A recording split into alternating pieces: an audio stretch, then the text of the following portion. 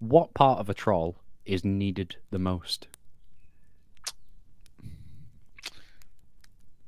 I mean, in certain circles, the phallus can be used as an aphrodisiac. Um, it's not proven whether it works or not. It might just be a placebo. The skin is very tough. I think the blood is the most useful part. The blood. The The blood of the phallus, or?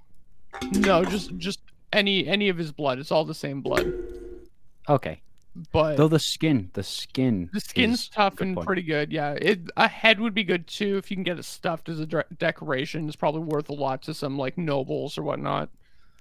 Um, yeah, Could probably get a few coin as well, knowing. Oh, sorry. We could probably get a few coin, knowing as well that we have cleared the road of a troll.